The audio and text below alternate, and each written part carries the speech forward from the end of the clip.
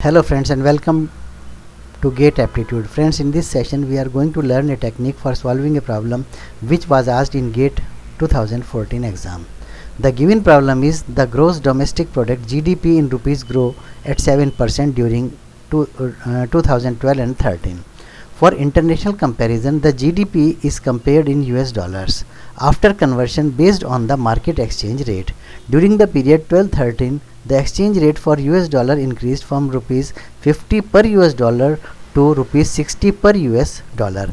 India's GDP in US dollar during the period 12-13 increased by 5%, decreased by 13%, decreased by 20%, or decreased by 11%. Out of these four options, we have to find out only one correct answer. So here if you see, rupees grow at 7% during 12-13. So if initially we have 100 rupees, at the end of year it will become 107 because growth rate is 7%. Now, but if we see the exchange rate rupees 50 per US dollar to rupees 60 per US dollar. So initially we are having 100 rupees. In terms of dollar it will become 100 upon 50 because dollar rate was rupees 50. So how many dollars will be 100 rupees will be equal to how many dollars? 100 upon 50.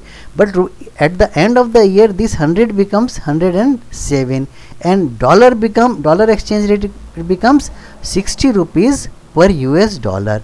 It means $2 become 1.78 US dollar because 100 upon 50 at the end of the year 107 upon 60. Dollar rate is 60 rupees per dollar. So $2 becomes 1.78. Certainly GDP is decreasing in terms of US dollar. So decrease in GDP will be given by 2 minus 1.78 into 100 divided by 2. It is equal to 11% decrease. So in terms of US dollar, GDP of India decreased by 11%. Friends, thank you very much for watching this video. You can also follow me on Facebook. Thank you.